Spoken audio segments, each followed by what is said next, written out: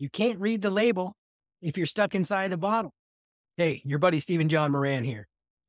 I've got this 12-week maximizer program where I work with private clients. We meet once a week for 12 weeks. My sole job with these clients is to help them increase revenue, but to do it in the simplest and fastest and most efficient way possible. And interestingly enough, most of the time that ends up with me getting them to do less stuff. As crazy as that sounds, let me tell you a story. I've got this client. His name is Fabian. He's awesome. He's from Europe. In our first meeting, we always do an exercise with clients and we help them find out what their best payday is. And the concept of the best payday is that you identify the very best selling activity that you have that is the most lucrative in terms of net profit to you and the most rewarding and the most sustainable. And the idea behind it is, if we focus on that one thing, then we can really achieve some pretty good simplified growth. So that was all great. And then he leaves the meeting. Everything is cool. And I give him some instructions. And then when we have a second meeting, this is maybe 4 weeks later as he was out on the road giving presentations. So I just saw him, right? So it'd been about 4 weeks. And this is so very, very classic. I love this guy and I love this story. And at the beginning of every meeting I'm having when I meet with clients, I always start with the very first question is, hey, what's your objective here, right? What are we looking to accomplish from this meeting? And Fabian says, well, I need to find a new business model. And I'm like, that's weird because, the last time we spoke, stuff was working pretty good. So I say, okay, tell me what's going on. Tell me what happened. So here's what happened. So his instructions from the first meeting was that, all right, everything you're doing is good. Let's expand the marketplace a little bit. So he went and his best process for getting customers is to hold a live event. So he decided to hold 4 live events and he did it all from advertising, which is great. He's not really a big advertiser and that was new to him. So he did 2 of the meetings in areas where he usually does them and he did 2 in other countries. So I said, okay, tell me what happened. He said, all right, you know what? Here's the deal. We did everything and nobody bought. And I was like, okay, well, let's take a look at the numbers, right? And here's the deal. Here's the equation for you. Moran plus calculator equals clarity. All right. He goes, well, some people came and nobody really bought enough to make it worth my while. And I said, well, tell me the numbers from every single meeting. All right. So here's how it broke down. The first 2 were held in another country. They didn't work out very well. Some people came, everything he said was 100% accurate. Maybe 20 people, 30 people came to each meeting. Some people bought stuff, but it wasn't really enough to make it worth his while. And he said, that really wasn't very good.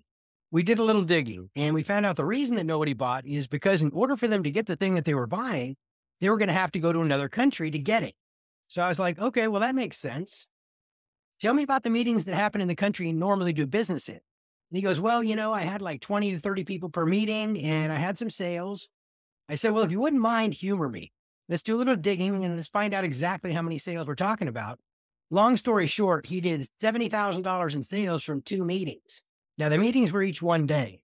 As a matter of fact, they were each about a half a day, which is fantastic. But here's the best part. He spent a total of $500 on ads on each meeting. $500 on ads per meeting. So $1,000 total ad spend turned into $70,000 in sales. I'm doing the numbers and I'm like, dude, this is phenomenal. Okay, so the numbers here show that when you do something outside the country, you might have to adjust the offer a little bit. But when you stay in the country, you turn $1,000 into $70,000. Is there any reason to not keep doing this? And once I pointed that out to him, he was like, oh my gosh, man, of course there's no reason to not keep doing this. It makes perfect sense. Now, the problem was he was focused on the ones that didn't work and wasn't focusing on the ones that did. And that's quite common. Metaphorically, it's like trying to read the label of a medicine bottle if you're inside the bottle. You can't read the label if you're inside the bottle. And a lot of times when you feel overwhelmed in your business and you feel stuck and you feel like you need to reinvent everything, it's because you're so stuck that you can't really get that 30,000-foot view to see what you really need to do. So if you find yourself in that position, here's what I want you to do. Go back over the last 12 months and identify the exact things that produce the most revenue in the most sustainable and fulfilling way for you. And really look at the numbers of those things and ask yourself the question, what would happen if I just focused all my efforts and energy on just those things? I'm happy to report for my client that this equaled a very important windfall. Once we got everything back and on track and in focus, he's no longer going down the rabbit hole of having to create an entirely new business model. And he can now hopefully keep spending $1,000 to make $70,000. How crazy is that?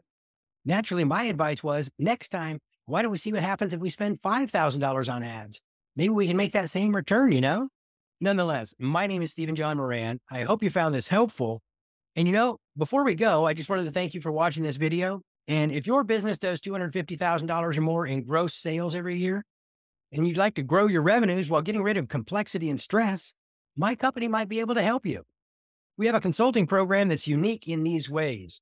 Number one, I literally guarantee that you'll make at least twice our fee within the first 90 days of working together. And there's absolutely no catch to that or any fine print. We do this by eliminating the clutter and distractions that are bothering you and keeping you from getting what you want, and then finding simple ways to increase revenue immediately. Then we take that and systemize what's working so you can have sustained growth as well. Our long-term goal with clients is a minimum of 20% revenue growth in the next 12 months. Look, I'm happy to give you a free initial consulting session.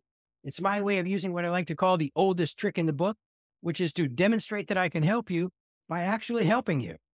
And from there, we can discuss whether or not we might be a good match in terms of working together. Regardless, I am happy to help you find some low-hanging fruit, some opportunities to grow revenue in your business, and I'll do that for free. You can schedule a call with me by going to stevenjohnmoran.com/call. On that website, you'll see a couple of multiple choice questions, and you'll be taken to a calendar, and you can schedule a time that works for you. Regardless, I really appreciate you taking the time to watch this video. I hope you found it helpful, and I look forward to working together soon. Thanks again.